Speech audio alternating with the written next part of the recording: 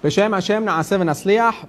Welcome to our weekly Zera Shimshon shiur on the Parshat. Today's Parshat is Parshat Metzora.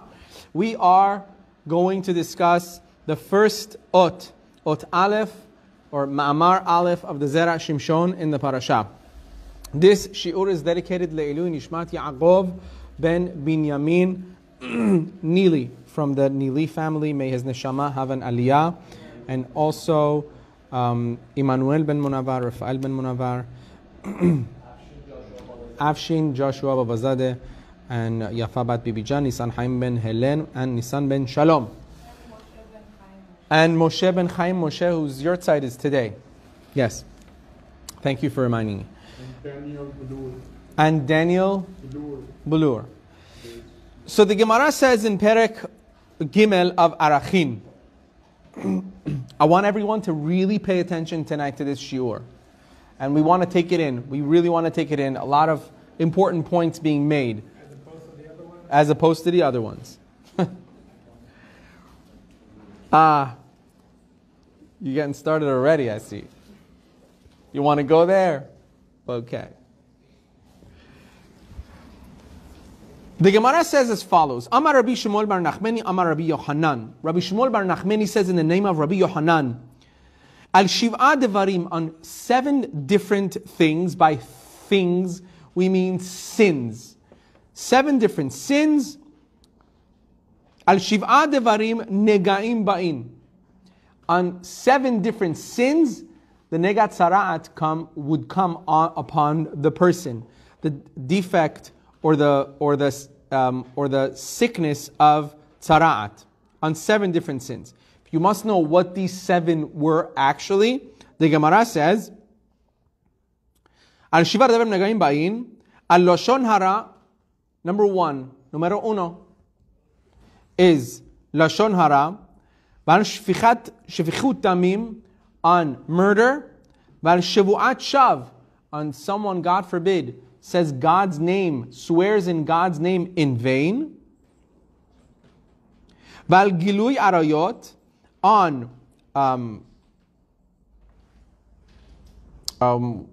what's the word? Gilui arayot is gilui arayot is marriage between adultery and marriage between those that are not allowed. Val gasut haruach, on arrogance. Believe it or not, once again, one of the sins that would bring about tzara'at was arrogance compared to murder. Arrogance. Val gezel, and on theft. And tzarot ha'ayin, and on, and the other one, the last one, is on stinginess. If a person was stingy, they would, God forbid, get the tzara'at. Now, so Zera Shimshon is going to talk about the one that we're going to talk about tonight, which is lashon hara. So this is al avon lashon hara. So the tzara'at would come on the sin of lashon hara, negative speech. And the Gemara asks over there that in that Gemara, Rabbi Anani bar Shushan says, Rabbi Anani bar Sason says that the me'il of the Kohen, the me'il was the robe. There were different particles of clothing that the Kohen or the Kohen Gadol would wear. One of them was the me'il. It was just a robe. The robe, the me'il that the Kohen would wear, that the me'il of the Kohen Gadol was mechaper al lashon hara. That me'il, its segula was that it brought forgiveness for the sin of lashon hara. Meaning, different clothings that the Kohen Gadol would wear had different segulot, had different jobs. The job of the me'il was that it brought a kapara, forgiveness for the sin of lashon hara for all of Am Yisrael. So, here's another thing that we didn't know. The Kohen Gadol walking around with his clothes, with his kedusha, just wearing those clothes and doing the avodah and doing the services in those clothes would automatically bring forgiveness for different sins. The me'il, the robe, brought forgiveness for lashon hara. So the Gemara asks, Mamash, wow, that's crazy. I just thought about you, and you just walked through the door. Not in a good way. I was like, where is that? And then you walked. In my mind, I was saying, Chas v'shalom. Don't say it on camera, say that. We were talking about Lashon Hara, and you're good. Ve'im ken. So the Gemara asks, if so, if the Me'il brings forgiveness for the sin of Lashon Hara, en tzorach sheyaviu al ha'adam negaim kedei lechaper al avon zeh. If you're telling me that this robe that the Kohen Gadol would wear would bring kapara, would bring forgiveness for Lashon Hara, then what was the use of having tzara'at? At the end of the day, what's tzara'at for? We discussed this before. The godly system, the heavenly system of punishment, the Torah system of punishment is not for the sake of punishment. It's not like the jail system that we have running today. Like a person steals, right? If it's over $1,000 in California, and if the processing of paperwork doesn't take too long, if they spend some time in jail, right? Or if they have bigger sins and they're actually in jail, a lot of times what happens, unfortunately, they come out worse than they went in. This is actually something that is spoken about a lot, right? That people go to jail and they learn new ways of how to not get caught. Like, oh, what did we do wrong? So to be thrown into jail, this time we'll do it differently, right? Unfortunately, this is something that happens. But the system of the Torah is not the same.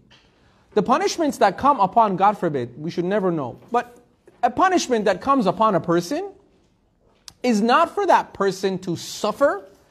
The punishment is a way for that person to receive kapara, forgiveness. All the different things that come as quote unquote, those that are listening to the recording, I'm making quotation marks with my fingers. Those things in the Torah, mitzvot in the Torah that Hashem says, if you don't do, this shall happen, or if you do, this shall happen to you. All those punishments, they're not there out of spite or because Hashem says, oh, you did it, now I'm going to punish you. They're actually there to bring forgiveness for that person. It's needed. It's a part of the process of the person being able to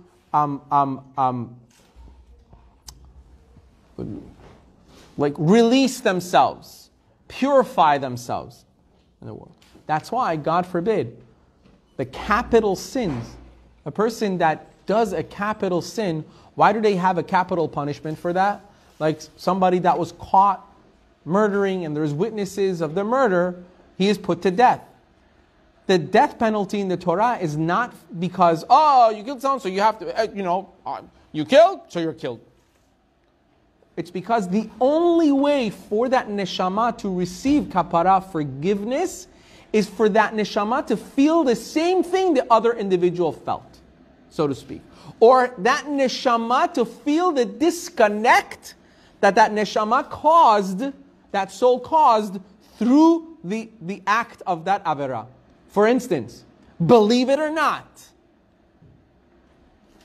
just reminded me of Ripley's. If you don't know what that is, don't say it. You're going to make me feel old, and it's not cool. Okay? But believe it or not, for instance, someone that breaks Shabbat on purpose, according to the Torah, has a death penalty. I'm not going to go into the details, but that's what the Torah says. Just understand the capacity of what the desecration of Shabbat really does. Why does it need the death penalty? Not because God just hates you, hates the person, God forbid. It's because what is done through the act of breaking Shabbat is so severe in the upper realms that the only forgiveness brought about by a person that publicly, on purpose, in front of people, desecrates Shabbat out of spite, the only way for that person, that soul, to receive forgiveness is through that punishment. Claro? Yeah? Okay. So we said that the negat tzara'at, the punishment, the forgiveness was brought upon by the me'il of the Kohen Gadol that he wore. The robe of the Kohen Gadol. The Gemara asks, hold on a second, if the me'il of the Kohen Gadol, if the robe of the Kohen Gadol brings forgiveness for someone that spoke Lashon Hara, so why is there such a thing as tzara'at? Why would they get tzara'at then? If the Gemara says a person that spoke Lashon Hara would get tzara'at, then why get tzara'at? If it's all for the same reason, to bring forgiveness, then he's receiving forgiveness through the robe of the Kohen Gadol. He doesn't need tzara'at. You're giving him the punishment for no reason. So the Gemara answers, look, Asha, it's not a question. I'll simply answer you. This is a famous answer from the Gemara. The Gemara says, de'ahanu ma'asav. Guys, listen, this is so important. When does tzara'at come upon a person that has spoken Lashon Hara? Is if that Lashon Hara that he spoke about the other individual got out. God forbid. And it got out in a way that it has now affected that other person. For instance, you put the Lashon Hara on a WhatsApp chat, or you put it on your Instagram story and you have 2,000 followers. To you at that moment was funny. To a lot of people watching it was hilarious. But now the Lashon Hara has gone out and it has negatively affected the person that the Lashon Hara was spoken about. People are going to laugh at them. I've said this before. Remember a few years back, there was a video that went viral. I don't want to say what country it was from, whatever. It was a Jewish person.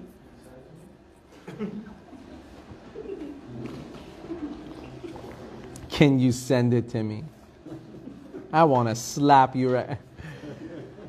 So it went viral and it was funny. I got to tell you, at that time, this was years ago, and things were going around. I remember I even watched it. I felt it was funny. Okay? That doesn't mean anything. It doesn't mean because it was funny, it was okay. It was funny. Okay? Later on, I found out the family of that person had sent out a letter to everyone about how miserable that video has made their lives. For something that had happened by accident, it was caught on camera and it became viral. And their whole life had been turned upside down. When I read that, it was like someone dumped a bucket of cold water on my head. I was like, wow, we can't even understand, nobody, I didn't think about it. I don't think anybody thought about it.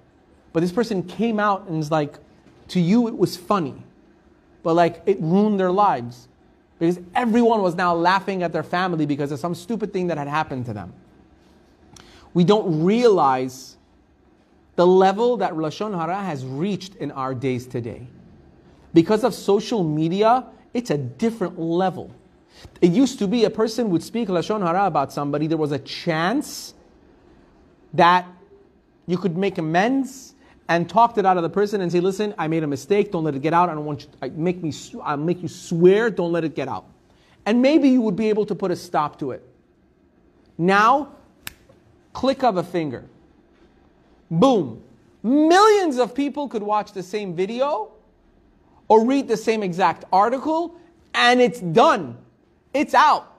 It's put its effect, and there's nothing you can do about it. So the Gemara says, you know something? On Lashon Hara that didn't have a chance to have its effects, the robe of the Kohen Gadol would actually be mekaper. The robe of the Kohen Gadol would bring forgiveness for that kind of Lashon Hara. However, if it already got out, there was no way to take it back. Then that person would actually see the wrath of their own avera, of their own sin, through the tzara'at, through that mystical, spiritual disease that we call tzara'at. So the Zera Shimshon says, "I'i hanuma asav," if what he did actually got out, then these deformities and defects of tzara'at would come upon that person. Ve'loi hanuma asav, but if they didn't get out and it didn't change anything, me'il mechaper, then the robe of the Kohen Gadol would actually bring that person forgiveness. Now the Zera Shimshon asks on this. He says, Kasheh, it's hard to understand.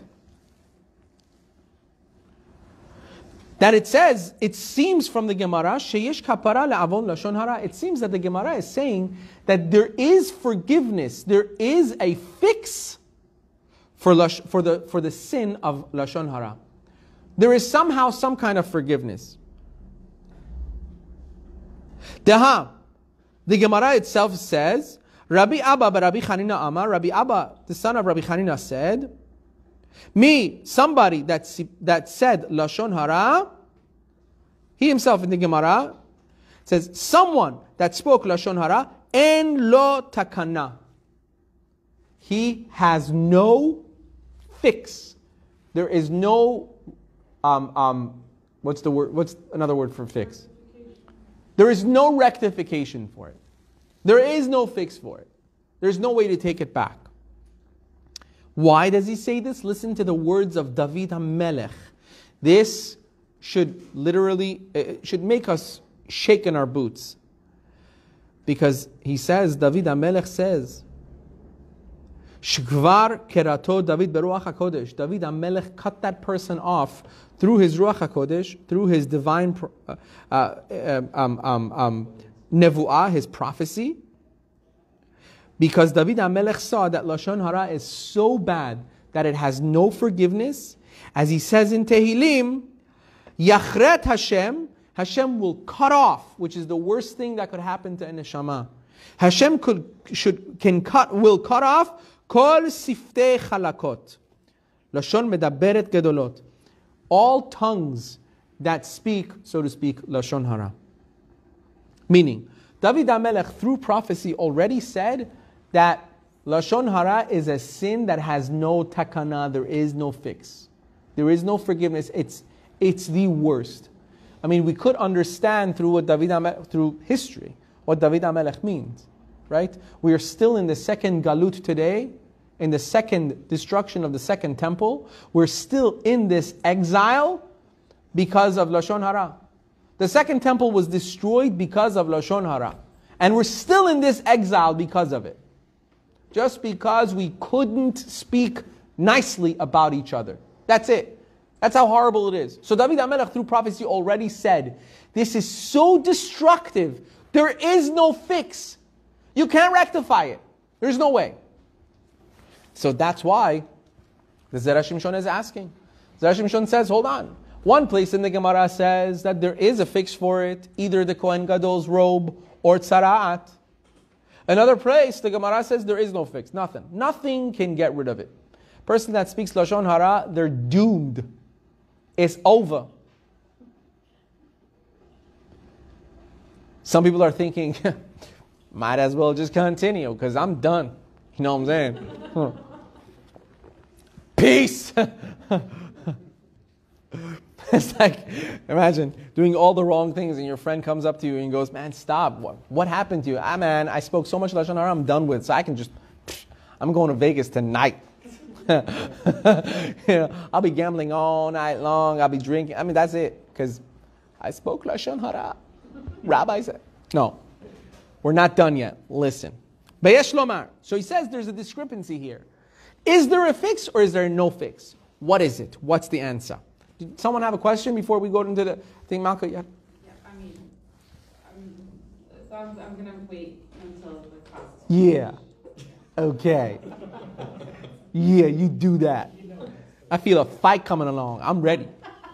I'm ready. You don't scare me. Yeah. Anyway. I don't know why I do it to myself. Veyesh lomar.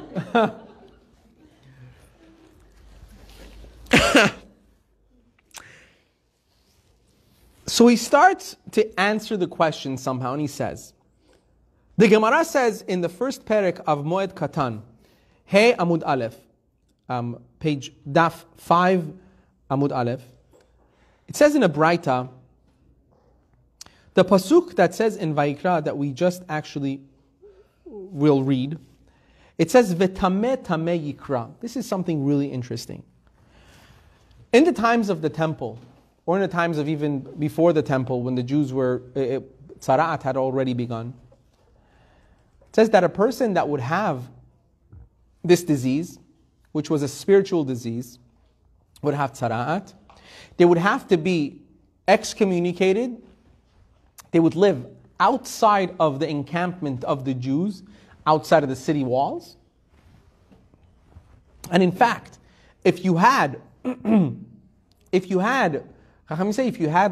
3-4 people that all had tzara'at, 10 people that all had tzara'at, they couldn't be together outside of the city. This wasn't like a quarantine minyan. You know, how like when COVID hit, people that all had COVID, they would be in like one hotel together, chilling, having dinner, lunch, you know, doing minyanim, because they all like. When it came to tzara'at, it was not like that. But the Chumash uses the word quarantine. Last week. Yeah, that's what it was. They were quarantined outside of the city, but they're not. It's not the same quarantine that we, unfortunately. You know, it's funny how these days when we talk about quarantine, everyone's so familiar with it. Everyone has memories. It's like, oh, I mean, right? Sadly. But it wasn't the same thing. People that were quarantined at the same time couldn't be together because it would defeat the purpose. Because part of the purpose of being quarantined was for that person to be alone and recognize what it feels like to be alone. Because if you like speaking negatively about other people, maybe you shouldn't be around other people. Feel what it feels like not to be around other people. So next time you're about to say something negative about somebody else, maybe you want to think twice. Because you've already experienced not being with other people. That was part of the reason. Now, when this person was in quarantine outside of the city, imagine someone's going outside of the city to, I don't know, get water, or like, they got into a fight with their wife and they're like, that's it, I'm done, I need a walk. And they decided to walk out of the city because they were losing their mind. They were like, if I stay home, it's going to be either me or her. So I might as well, I'm going to go take a stroll. And he tried to calm down, but it ended up being he had to go all the way outside of the city to do it because he was losing his mind. I'm just making it as I go. But outside of the city, as he's sitting outside of the city, when people would walk by, it says, "V'tameh tameh yikra." He has to call out when he sees people coming around him. He has to say, "Tameh, tameh, tameh," which means impure, impure, impure. He had to notify people out loud that he's tameh and he has tzara'at. Meaning, even if he could be secluded, like, please God, save me the embarrassment. Please, please God, have them not see me. Oh, that's my khale. Oh, it's khale. Oh, it's khale. No. Okay, khale is aunt in Persian, by the way. Not an aunt. The aunt. Amat. Or no, that's actually khale. An aunt. Right? So he couldn't do that. He could not, or she could, hey, why are we being, what? Not only men that say, say Lashon Hara, women do sometimes also, rarely. All the women are cracking up. Okay. That in itself could be Lashon Hara, by the way. About an entire race. So, he has to call out, tameh, tameh.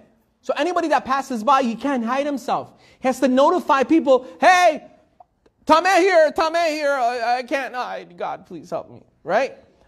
Why? So this is what the pasuk says he has to do. So listen to what the Zera Shimshon brings. Tzarich lehodia tzaro larabim. He has to notify the public of his pain that he's experiencing, not physical pain, but the pain that he has, that he's in quarantine and he's being punished for something wrong that he did. Why? V'harabim, and those, the public that hear his cries, yevakshu alav rachamim. They have to ask for mercy for that person. Hashem put this in place that the person that's in quarantine because of tzara'at has to call out tameh, tameh, not just for the embarrassment, but also other Jews are obligated now to pray for mercy for that person. You can't just walk by and see someone in quarantine and go, haknete, you deserve it? I heard what you said, I got the chat. That's it. I was on that chat. I exited because of you. Right? No. When they pass by and they see that person that posted that chat or whatever, Lashon Hara, it's their opportunity and it's their obligation to pray for that person. So that Hashem will have rachamim on them. Listen to this. This is beautiful. V'kasheh says, but that's difficult. Lama bechol izeh shel negaim. Why is it with this, particularly this illness of tzara'at, amra Torah tzarich leodia? Why is it that with this illness that the Torah says that the person has to let others know that he has this illness? Why not any other illness? Imagine it. Why is it that the person... I'm just thinking ahead. I'm already making myself laugh. Why is it that if the person, I don't know, whatever. If he has something else, if the person, God forbid, has something else, why is it that the Torah does not say that he has to call that out? You know, I don't know. Think of one yourselves and use your own imagination. You know? Why is it? Because if you think about it, the Zera Shimshon is bringing out an incredible point. Any other illness, Chas v'shalom, God forbid, we should never know, and no one should ever know of any illnesses. But anything else, where does it come from? At the end of the day, where does it come from? HaKadosh Baruch Hu. Right? So why is it that the Torah does not obligate them to do the same thing for those so that people will pray for them? Only when it comes to tzara'at, they're supposed to do it and ask for, so that people will ask for mercy for them. Others, they could do it. They don't want to do it. They don't have to do it. This is an obligation, meaning he can't get out of it. Don't matter if it's da'i, chale, aunt, whoever's passing by. He has to blurt it out. Why nothing else? That is I thought that was an incredible question. That is an amazing question. It makes us understand through and through really why anything happens. And the Zera Shimshon is saying, let's be honest. It's not just tzara'at that is caused by HaKadosh Baruch Hu. Other things also, God forbid. You should never know.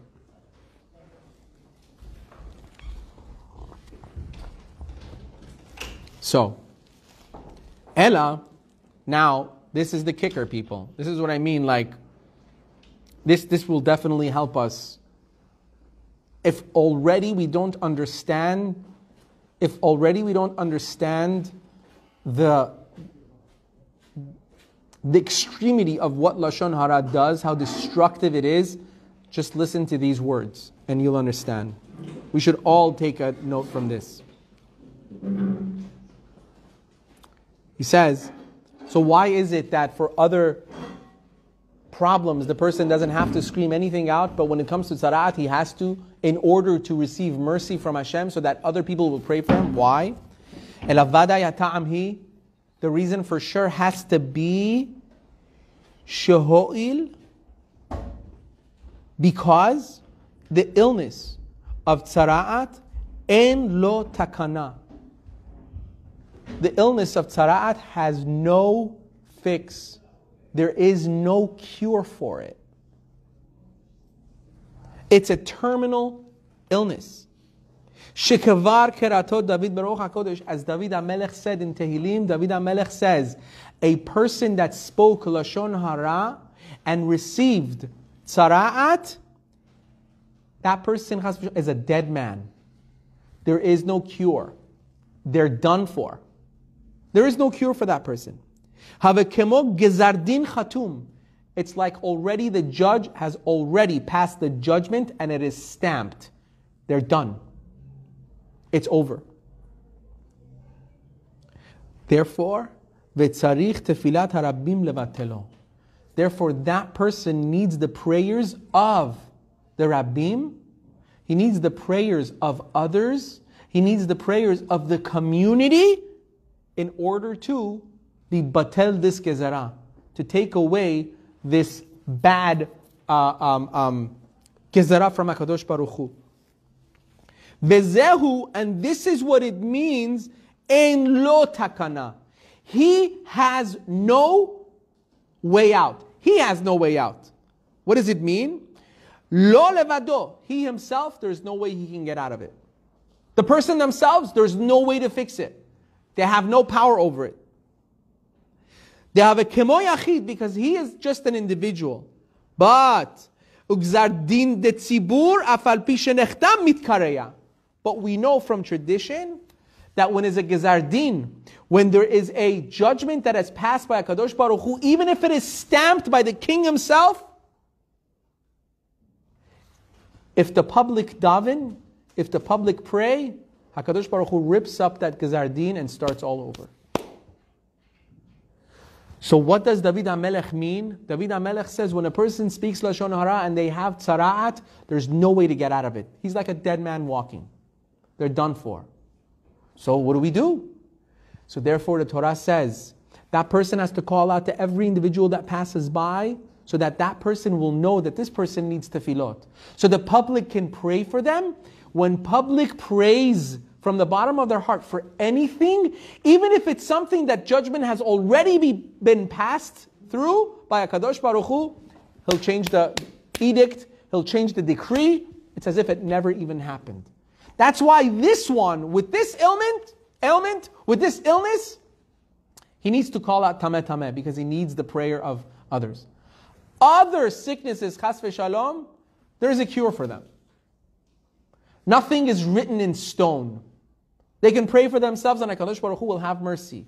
But tzara'at is written in stone. The only cure is with public prayer.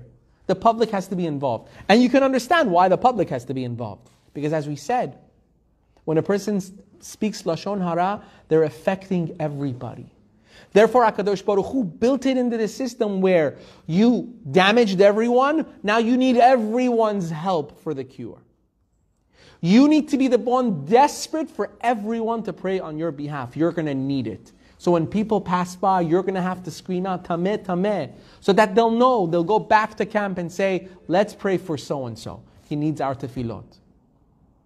First of all, it's incredible to see the power of unity. To see the power of a unit praying together for something. There's nothing we cannot change. We just passed Purim.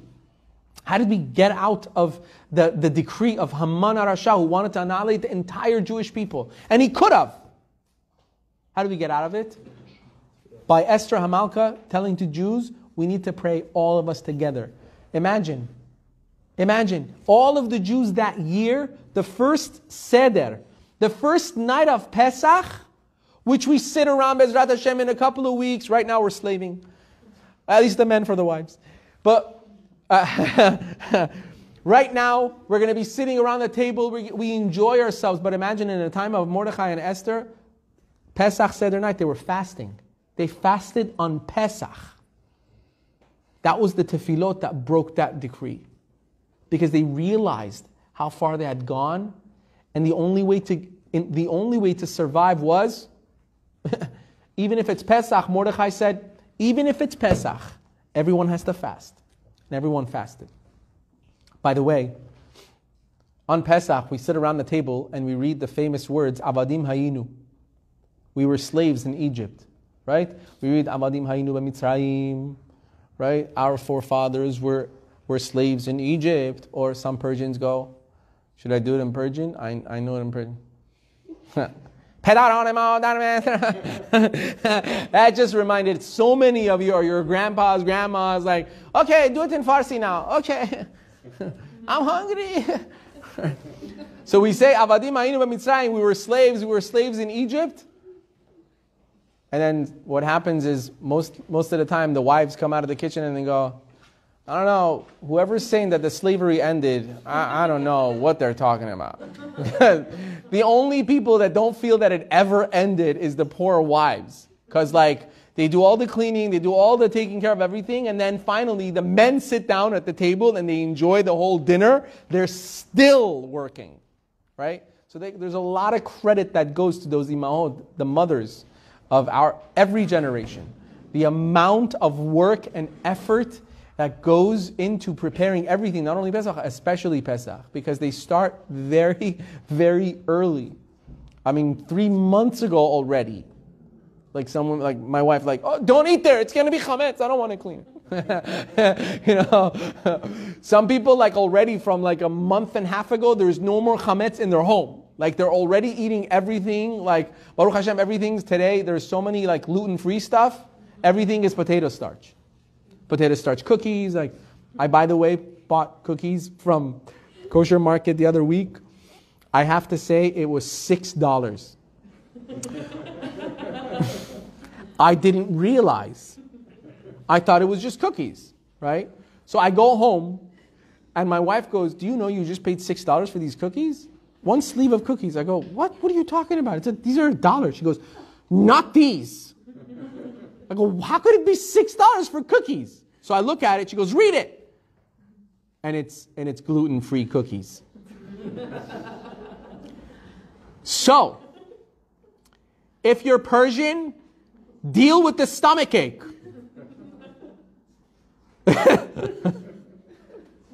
I'm kidding. So he says, therefore, the person needs the tefillot. The person needs the tefillot of the public in order for him to be healed. Why? Because according to the Nevu'ah, according to Tehillim of David HaMelech said, there is no cure for tzara'at. So when there is no cure for something, it's like a written decree and sealed. The only way to get rid of a sealed decree is for the public to pray at the same time. That's why the Metzora needed everybody's help. That's why you had to sit and ask for tefillot.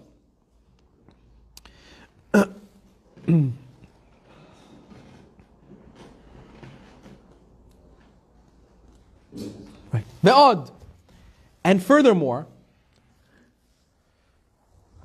it says, another way that you could see that there's no contradiction in the Gemara is actually saying to us, yes, it's true that we said that the Gemara is saying that there is a cure for tzara'at. So why do we need Metzora? We just answered it. Why? Because there is a cure, but the cure is not the regular cure as everything else. Because this type of illness, the tzara'at, was an incurable disease. In the sense that the person themselves, when that edict was sent, when the decree was made, for the person to have tzara'at, they're not supposed to be cured. The only reason it's cured is because of tefillot of Rabbim. In itself, tzara'at is not a curable disease. Not. There were people, by the way, that had tzara'at all their life. That's a story for another time. The Gemara says, here it's a second kind of an answer. He says that Gemara says in Brachot Nun Vav Amud Aleph, Kirilat Chacham, the curse of a Chacham, the curse of Chas v'Shalom, a curse of a Talmid Chacham, Afilu al Chinam hi ba'a. Even if it was for no reason, it still has its effect. That's how careful we have to be with Talmidei Chachamim and Tzadikim, with the righteous. It says that if a righteous person, Chas v'Shalom, curses somebody, even if it doesn't have so much of a reason, it'll still happen. Because they're very, very powerful. They're dear to Hashem. And when it says for no reason, it doesn't mean for no reason. If a person upsets a Chacham even a little bit, for the Chacham to feel upset enough to say something to them, Chas v'Shalom, it could come true right away. But it says, but there is a takana. But there is a cure. It's not a complete sealed of judgment. It is sealed, but there is a takana. What's the takana? It says, what it means, the kalala, the curse of a Talmid Chacham, it says that, God forbid, it's instant death. It could mean death for that person. But it says, but there is a fix, there is a cure. Why? Lelech begalut, for that person to go into exile. Why? The Amar Mar, because Mar says in the Gemara, Galut mechaperet al avon sha'asa. Over there, the Gemara says that Galut, exile, a person that goes into exile brings kapara, brings forgiveness for the worst sins that would have actually a decree of mita bidei shamayim, death from heaven. If there was a decree of a person to, God forbid, die before their time from heaven, when the person goes into galut, it's as if they've experienced death. Just goes to show how bad exile is. Meaning, when we sinned, especially by the second temple, when we sinned, HaKadosh Baruch Hu decreed all of Am Yisrael to go into exile. Why? Because the other side of the coin was annihilation. So Hashem said, either I have to annihilate the entire nation, or the other side is galut, exile, which is the same as, God forbid, death. When I think about it, most of us here are children of people that came from other countries, right? Myself, My parents came from Iran. Those that come from other countries to a country they don't speak the language of, they don't understand their customs, it's exile. It's literally exile. Imagine what our parents, our grandparents went through. So much so that the Gemara says a person that goes into exile, it's like death. It's so hard, it's so bad, they're experiencing death in life.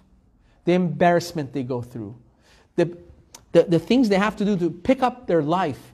The hardship and the heartache they have to go through thinking of the future, of what's going to happen with their children. I couldn't imagine. I couldn't imagine the pain. Right? So he says, Galut, exile, is the takana for so many of the worst sins. Therefore, the person that would speak Lashon Hara and would have tzara'at, the tzara'at would come upon them, because tzara'at was an incurable disease. Because it was incurable, which meant they would die. It was like death. Therefore, the Torah already prescribes that person to go into exile, go out of the city.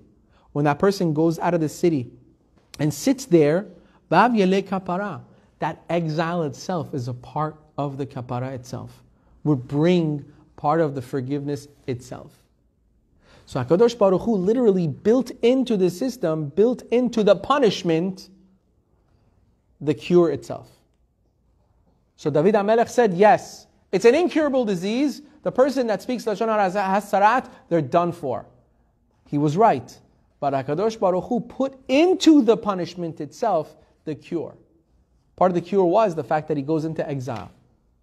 That exile would bring the forgiveness. In that exile, they would scream out to people passing by, Tameh, Tameh, so that people would pray for them.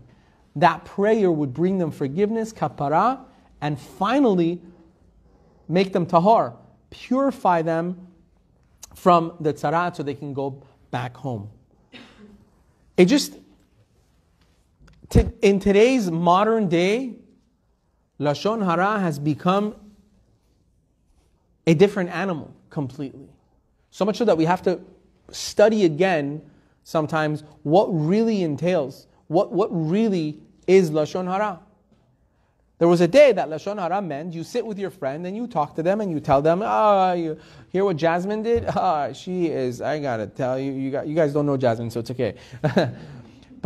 Or they would sit with you and be like, yeah, Shana, but what I'm telling you is true, so it's not Lashon Hara. That's the biggest lie in the world, right? Because it's true, it's not Lashon Hara. I know it's a fact. She told me herself that she did it. Right? Right? But we don't realize what 50 years ago was Lashon Hara of two people sitting together and talking to each other about one person. It might get out, it might not get out. You're playing a gamble. Or if you wanted to take it back, hours later, you could take it back, call up that person and be like, listen, what I told you about Shana, just please don't tell anybody. It was Lashon Hara. It was so horrible, right? Yom Kippur, right before Yom Kippur, you would probably go find Shana and go, Shana, will you forgive me if there's anything that I ever did to you? And Shana would be like, what'd you ever do to me? I don't know. I'm just asking you forgiveness. Will you forgive me? Just tell me if you're going to forgive me or not. People ask for forgiveness before Yom Kippur. Can't I just ask you for forgiveness? Shana used to be nicer. Right? And then Shana says, of course I forgive you. I love you. You've never done anything wrong to me. I know. I would never do anything wrong to you, Shana. And that would be the end of that. Right?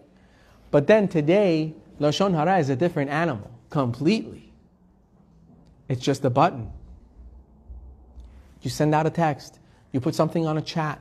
You share something on your wall, on your Instagram, on your Snapchat, and it's over. Do you know today how many teenagers in high schools think about suicide over the stupidest things, all because of social media? It's not a joke.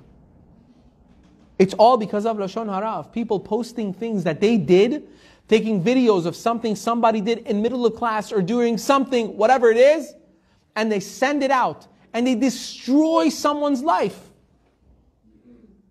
That's how far Lashon Hara has gone. So we have these smartphones that is literally digging us into the, depths of hell to be precise. These smartphones. They're not so smart. They've made things extremely difficult for us. We have to be so careful what we say. We have to be so careful what we share. You know, I've literally stopped joining groups. People put me in groups, I exit right away. I just don't want it. I don't want to be involved in it. I don't want, there are so many chats that so many people have put me in, friends of mine. God knows how much things have been spoken about me, we can't even talk to him anymore. He's not joining us in the chat. I'd rather not. I don't want to be in the chats. I don't want to hear it. I don't want to, it becomes the worst type of Lashon Hara. Because in one moment, there's 300 people on a chat. At one moment, you just got wholesale Lashon Hara, everybody discount. Everyone gets it at the same time, cheap. People's lives are destroyed. So we have to understand how extreme Lashon Hara is. David HaMelech says Lashon Hara is a sin that had a punishment from heaven, the tzara'at, that was instant and incurable. It was meant to stay and destroy that person's life. How severe does that sin have to be to have such a punishment? It's huge. The only reason we don't have tzara'at today is because we're not on that level anymore. Times have become so bad that if Hashem wanted to punish the Jews for every little Lashon Hara, we would literally have the biggest tzara'at minyan in the world. Everyone would literally, well, we couldn't, but I'm saying, everyone would probably have tzara'at. So the punishment can't be because we've stooped so low. But I'll tell you this, to leave off on a negative note. Not to leave on a negative note, to leave on a positive note. I missed the not. See what one little word can do? That was a lesson well learned. I did that on purpose. So that everyone learns that lesson of what one little word can do. To leave on a positive note,